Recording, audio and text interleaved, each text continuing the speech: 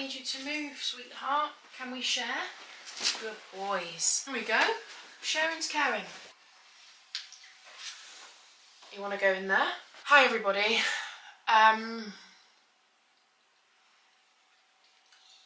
Oh God, I don't even know where to start. I just want to preface this video by saying anything that I'm sharing with you in this video has been agreed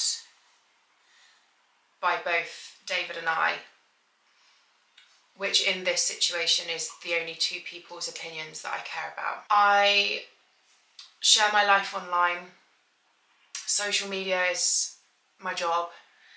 So therefore it seems and feels impossible for me to carry on posting as usual, having had this huge life change happen to me without acknowledging it first. Not in the sense that I owe anybody any explanations or that I need to justify anything at all.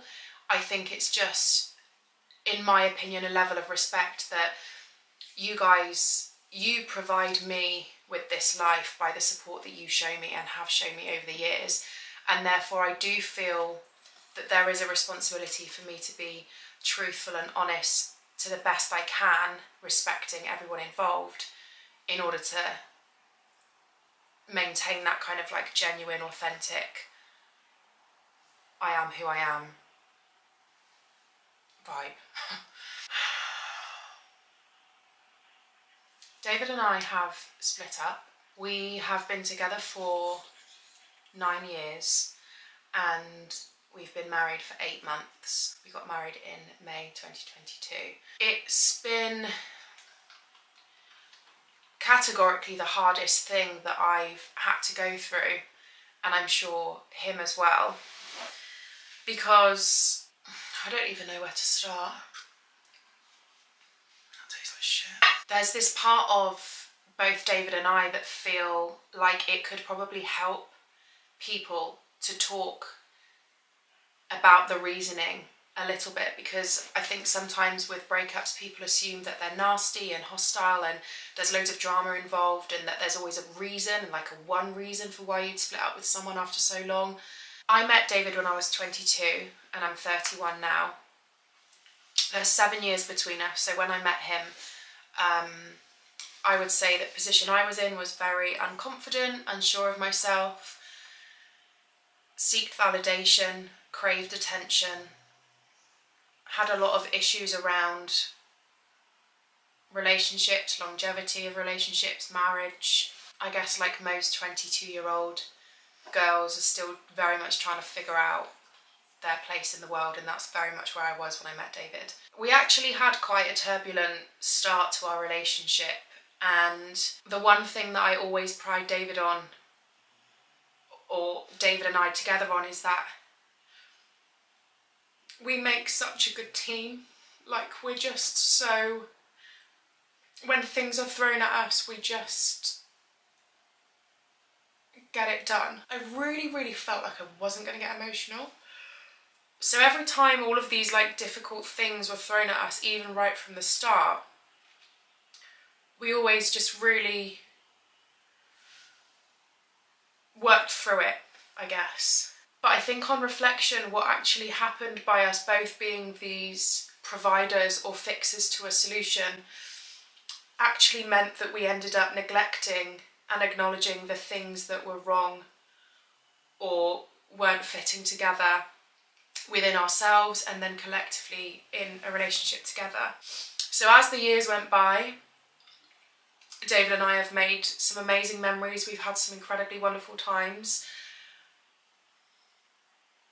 But a lot of problems have, I guess, sort of simmered below the surface, and perhaps over the years kind of got a bit bigger, and of recent completely erupted at the surface.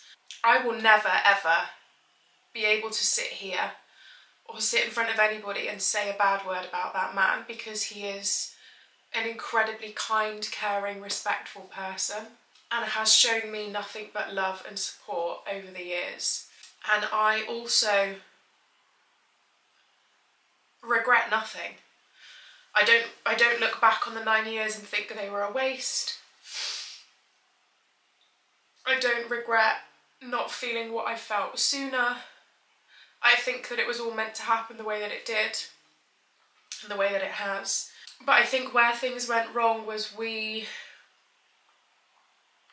both ended up compromising a lot for each other because we cared about each other without realising the detriment of what that meant for us as individuals. And I'm a firm believer that you cannot pour from an empty cup, and you cannot give your all to someone until you have given your all to yourself. My ability to know who I am as a woman has grown so significantly in the last sort of 5 to 6 years, I'd say. I've worked really, really hard to get to this place whereby I look back on that 22-year-old girl and she no longer needs the things that she needed back then.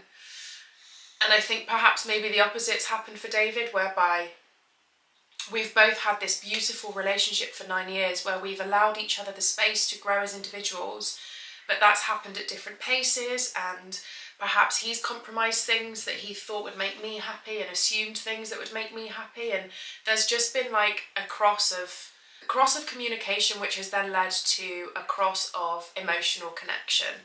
So I would say over the last 3 years, I've had feelings where I've thought, oh God, I don't know if this is how things are meant to feel, or if this is right, or if I'm just being silly. And of course, like, you have everything, why on earth would you think that there's something wrong?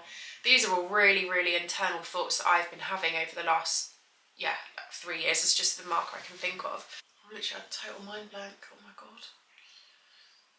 I think the transition that you make in your 20s is so huge. Your transition as a woman is even huger. Is huger a word? Is even bigger. And also I think if you do that work to unlearn social standards and what's expected of you as a woman, and you put that work in to become a really strong woman, it changes things for you and it makes you see things differently. And I think I spent a long time telling myself that things were okay and things were good enough and things were, you know, I should be grateful for what I do have for so long, that eventually it finally got to the stage where I felt brave enough and I felt strong enough to say, it's just not working anymore, and it just doesn't fit the same way that maybe it once did, when those two people were entirely different people, or that it's just run its course. And don't get me wrong, like, relationships are hard, marriage is hard, and there's so many things that you have to work through. And you know, we've been in couples therapy, we've tried things, even to my own fault, expected things to change.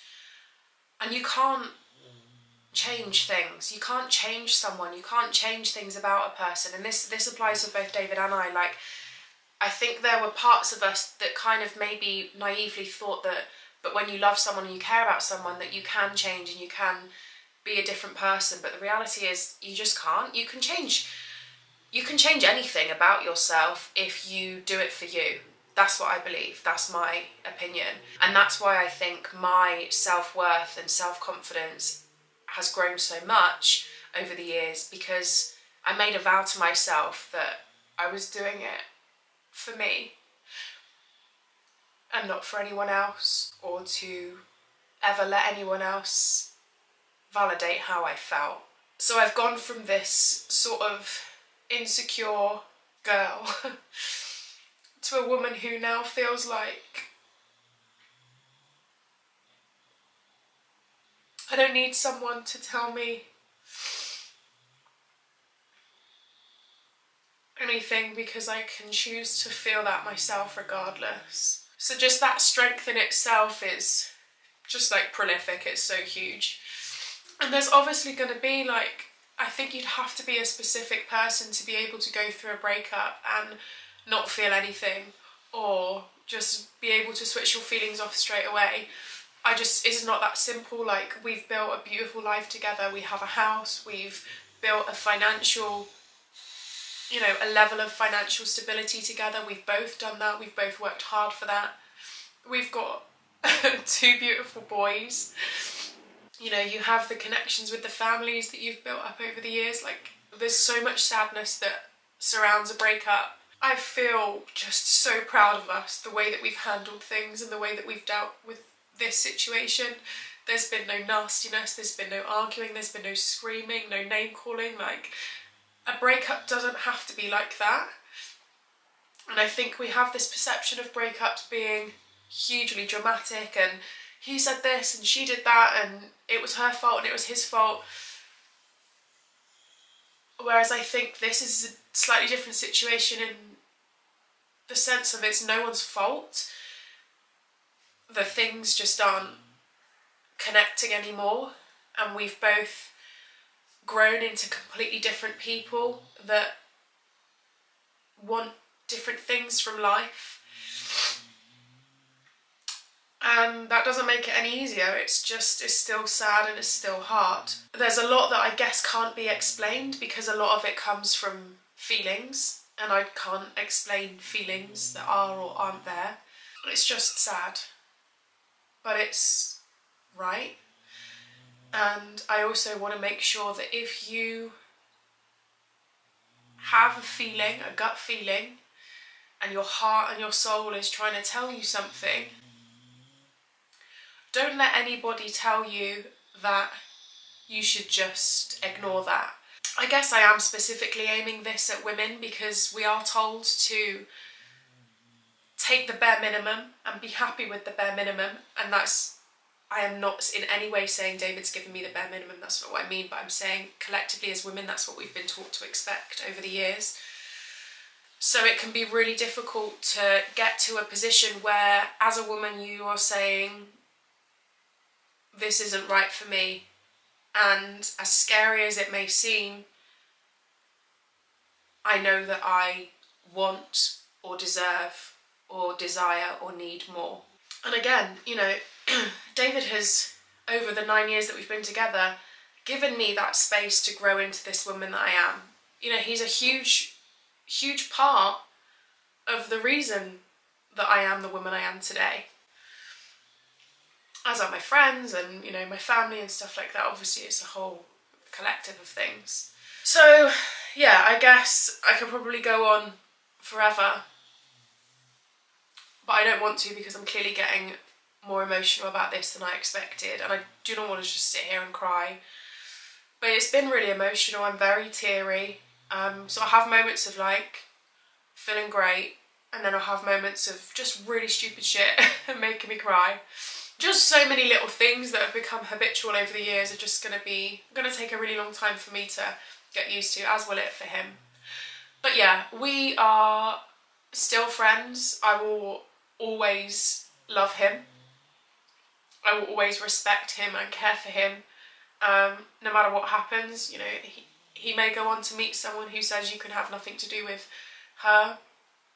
Hope to God that doesn't happen, and I actually hope to God that if and when we are both to meet someone else, that we would both choose somebody with that same maturity that we've dealt with this situation, and therefore we can stay friends, because I do believe that that's possible, especially with David and I. I think we've already shown that that's possible between the two of us, and it's only been, you know, it's been a short period of time. But yeah, that's why I've been very quiet on social media, because it's felt really hard to show up having not communicated with you what's been happening and what's gone on. And again, I know I don't owe that to anybody, but there is an element of kind of feeling like it makes sense for you to know, I guess. It's going to come as a huge shock to so many people, but for us it's been months. For me it's been a few years. There are some people very, very close to me that I expect weren't shocked. just from things that maybe I've like given them, tiny things, and then just like quickly clawed them back because I wasn't ready to explain how I felt even in my own head, let alone out loud. And that's why this situation has come to a complete eruption, because I guess I finally just allowed myself to not suppress anymore and not ignore how I felt. David and I are working through everything. We're both okay. We're still friends. There will always be a lot of love there. We're amicable. There's no hate, there's no animosity, there's nothing dramatic about it. This is a whole new chapter of me kind of, I guess, I have done so much self-growth over the last few years that it doesn't ever stop. There's no end journey, so there's still so many things that I'm going to have to learn and become used to. And for any of you that did know David and I, you will know that he is a black and white man and I am a grey in between woman, which worked for us for so long. And now David's going to have to learn a lot of grey and I'm going to have to learn a lot of black and white, because together they were the things that fundamentally did work. So yeah, there's going to be loads of change coming my way. And obviously I'm scared. In my phase of suppressing how I felt, I was thinking about the next stage of having children, which actually ended up being one of the catalysts of me bringing everything to the surface. So being 31 and single, knowing full well that I do want to have kids is scary. Having to live on my own, having lived with someone for 9 years, feels scary. Having to do my own tax return feels fucking scary. There are so many things that are just going to feel huge. But the best things happen when we're scared and when we push ourselves outside of our comfort zone. So I know that I have the best support system to help me along the way, which I am eternally grateful for. I cannot thank you. I literally cannot thank you enough for the kindness and the support that you've shown me over the last few weeks, months. I feel like a lot of you have guessed stuff and gauged that things aren't quite right, and you've sent me just the most beautiful messages that make me feel like my immediate circle is extended online with all these people that I've never met before. So honestly, from the bottom of my heart, I can't thank you enough. This is definitely more emotional than I'd anticipated. I actually chose to do a day where I felt really calm and there's no tears today, as Ariana Grande would say. There's no tears left to cry. Apparently there is, and that's fine because I'm feeling what I'm feeling, and it's good to cry. Thank you so much. I really hope you understand. I hope that there's some sort of clarity now as to why I've been so quiet, and moving forward things will be different, but they're going to be okay. And I'm not quite at the stage of feeling excited, but I'm at the stage of knowing that